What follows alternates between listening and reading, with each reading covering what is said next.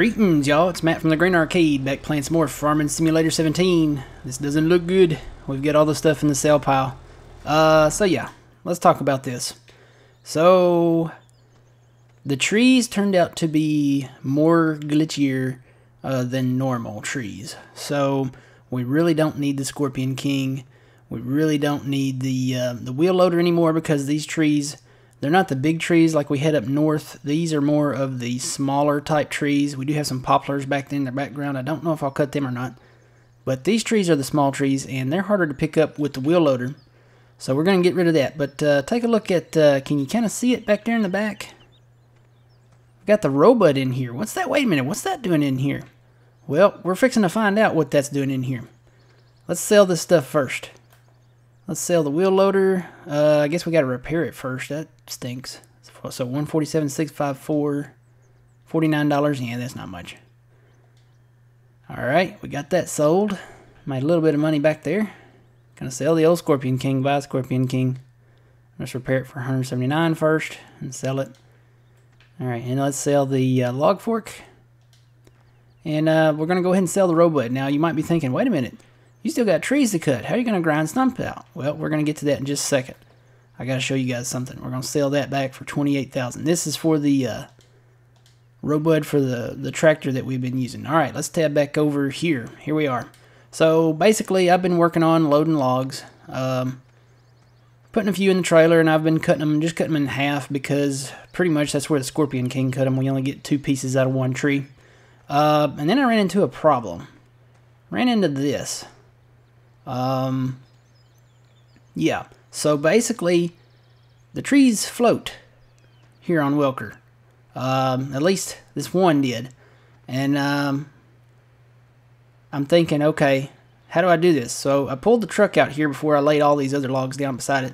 Pulled the truck out here and I stood on top of the cab and whipped out my old chainsaw and, basically cut the tree. And then after I cut the tree and it fell to the ground, I'm like, how do I grind the stump out? I tried cutting it with the chainsaw, that didn't work. Tried all that, that didn't work. So we've just got this floating stump that really can't be reached with the wheel loader too well. So I was like, well, I'll have to think about that one. So then I did some more cutting, cut some more trees, cut all the way back here. Got all this kind of opened up now.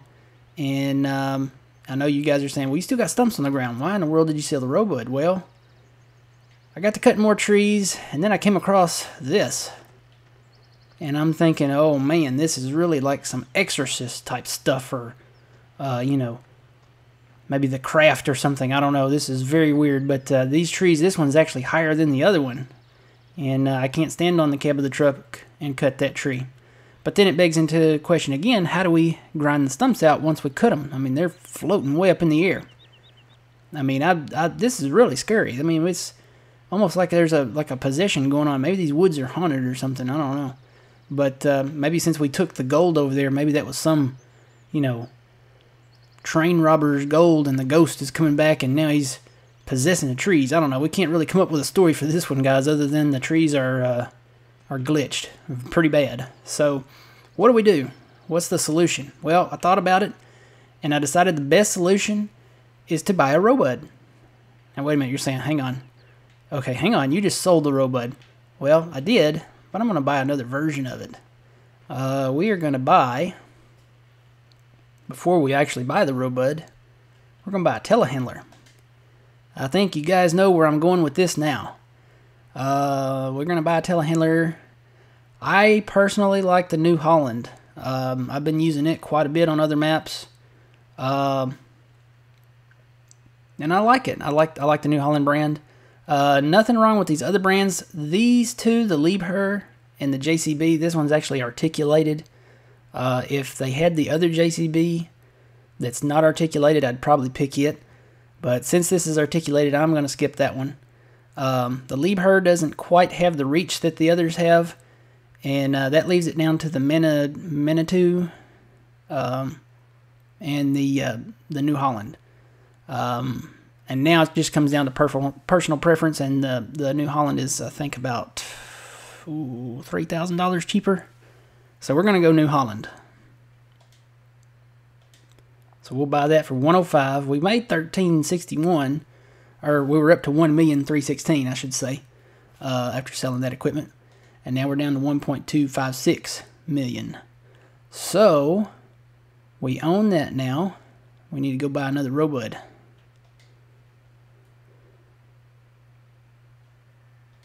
Now we need this for the telehandler.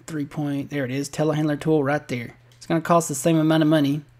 I don't remember exactly what we got back for that other one. I don't think it was quite that much, but we had used it quite a bit. So, all right, so let's head over to the thing here. There's our header. We need to come get that. I guess I'm just going to see if we can leave it there until the harvest. Maybe they'll let us leave it there and come pick it up then. All right, so here, this should be the solution. Now, I should be able to cut those trees using this tool as well. Or maybe not using this tool, using this machine. So we got the telehandler. And we are going to go over here and see what we can do. I think this is going to be a good investment since we have issues with the trees here.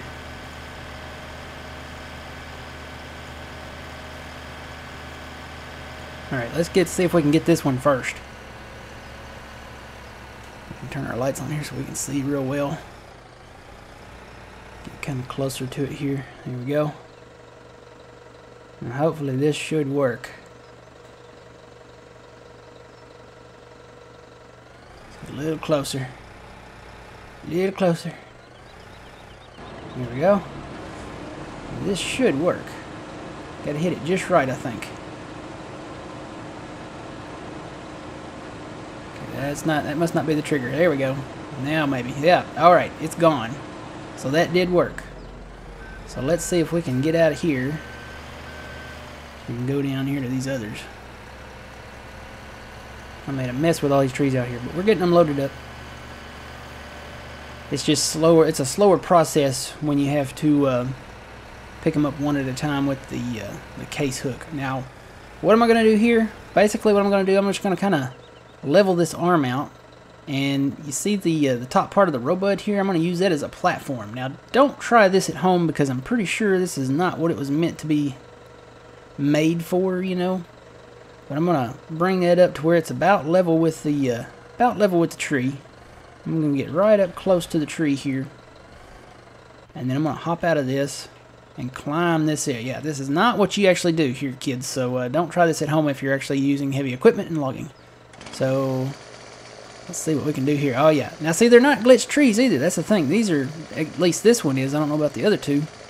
This is a nice perfect tree, and it's got the trigger set just right. So we'll go ahead and cut this, and it should fail. Probably should have failed it the other way, but too late now. Alright, now we can't do anything else with the stump, so let's slide back down to the telehandler here. Now I should be able to raise this up high enough to grind that out. Oh yeah, we're already on the trigger. Or were. Hang on. There we go. It's gone. Alright, so that's how we do the trees with floating trees here, I guess. Let's see if we can get these others cut. Yeah, they need to update this map. You shouldn't have to do this. It does take time out of your schedule, and we've got to hurry because planting season is coming up soon, and I want to do some missions so I can buy some fields. I am not close enough. Let me get a little closer. Right about there.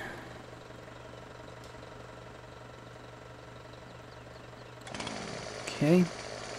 Get down here. Fill this that way.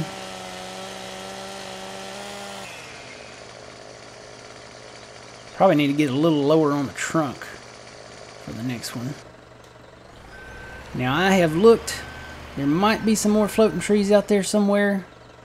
That could be one back that way. See, the ones that are a little bit taller, I think, are the floating trees, but it's hard to tell because it's so thick in here. So, oh, you know what? I forgot to grind that stump out. Let me grind that out first.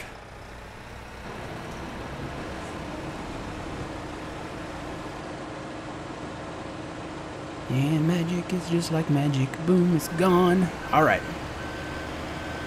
Let's get over to this tree. Let me turn that off so I don't accidentally cut the tree with the robot. Don't want to do that. Because I want to take these and sell them. I think we make, I'm trying to think here about, how much do we make on these trees, these little bitty ones? I think we make about $1,000 on them. I think I did a test on them once upon a time, and make about 1,000. Oop, I may fall off. I may fall off. Hang on. Oh, this is a glitchy one, so get ready, guys.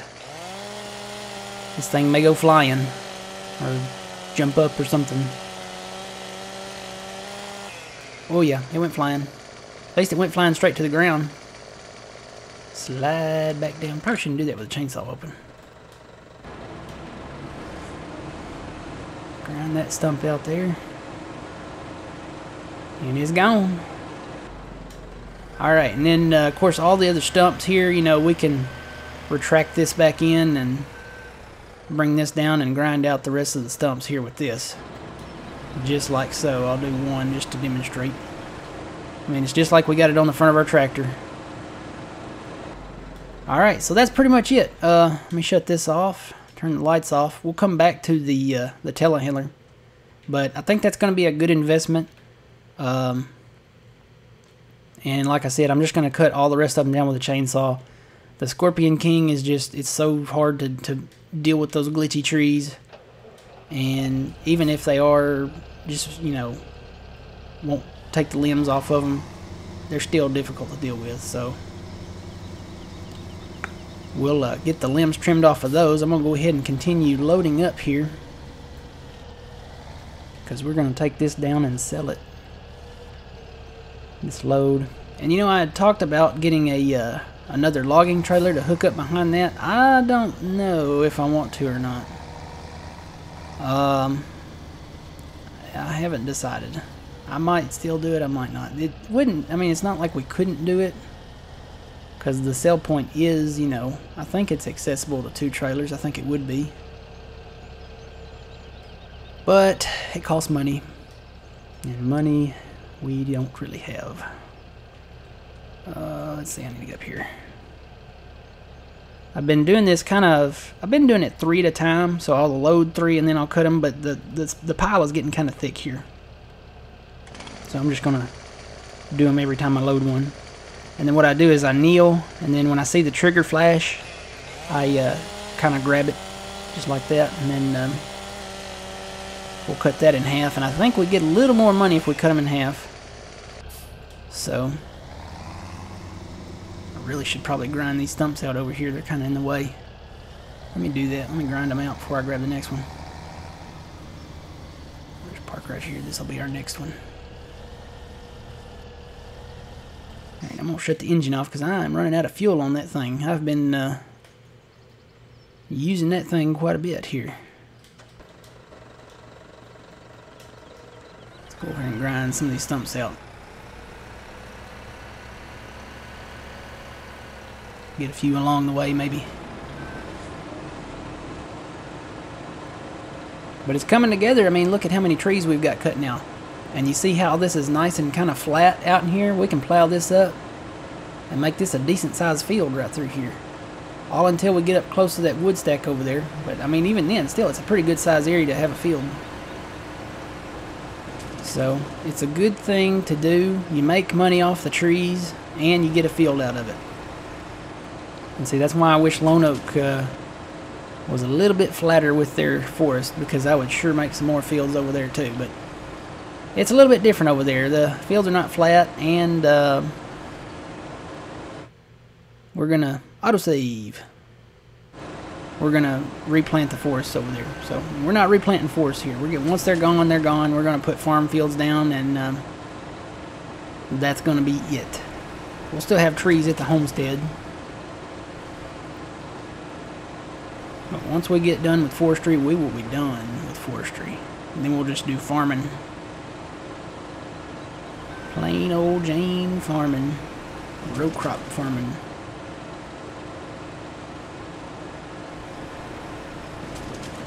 And the thing is, you know, as far as future investments go, we really won't need to invest in that much. We don't need a forage harvester because there's not a biogas here. Which I don't know. They could have put a biogas in and I would have done it probably, but in real life there's not one. So I mean, I guess they're trying to keep it maybe closer to real life. I understand they put the logging areas in, and I'm glad they did. I don't mind the logging. I mean, like I said, we make money off of it and we can clear this out. It's something to do, especially when you're playing seasons, until the time of year comes around where we can actually work for the other farmers. And FS19 is going to be pretty cool. So basically, it has been confirmed that when you do missions on the new FS19 when it comes out, and by the way, that's coming out November 20th, if you haven't heard, the mission system, you can either use your own vehicles and there might not be a time limit, or you can use the farmers' vehicles and there might not be a time limit. Not sure, they weren't sure which one was which.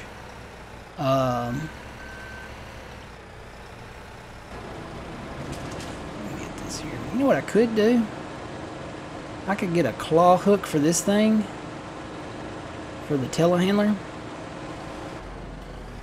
and pick up more logs with it. Could do that. I might try that. Tell you what, I've got the robot turned off. I wonder if I can push some of these together here. Maybe get in right behind here and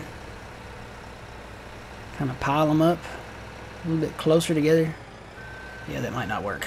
I got all these stumps out here. The stumps are what's stopping me. So yeah, we'll just have to grab them one at a time here. Guess I can go ahead and grind some of these out right here. But I got them away from the trailer. I thought that was the main thing, getting over here and getting these loaded. Alright guys, we'll park this over here. So yeah, we don't have very much right here now. What I'll probably do is, can I zoom out? Nope, can't zoom out anymore. What I'll probably do, let me come in here. Can't move these logs, right? These are fixed into place. Can't cut them, we can't do anything. These are purely decorative. If I could, I would sure get rid of them, because we could make this field even bigger. But what I'll probably do is come down on this side of the logs here and come over to the road this way over here somewhere maybe, and just work around the logs, like turn them like right here. And I don't know if I'll do anything with this part over here. I might. It'd be nice to be able to plant this with the Great Plains planter. I could do a strip over here. I could just work around all of this. You know, maybe leave this gap in between these two things, but there's a lot of space out here. Got some rocks too, gotta watch out for them. But yeah, I can plant all of this.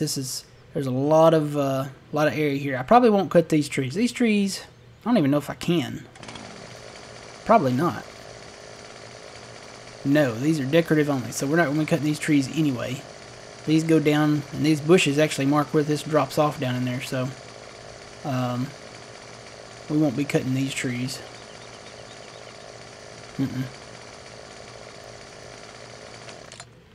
This is kind of like quicksand, you know. I'm sinking into quicksand. Help. And we're there. Yeah, this is where the gold nuggets were, so we'll just work around that. We can cut these trees here. We'll have to work around the log stack there. And then maybe work all the way up to the stumps there. And maybe beyond that. Maybe plant around the stumps. I don't know. Maybe we could put some trees out here and plant around them. Of course, if you put trees out here, it kind of would shade the crop and they wouldn't grow as well. Alright, so that's that. We'll continue loading up the logs here. And I'm going to work on this pretty heavy. I know I said I was going to... It would probably be a few days before I recorded another episode.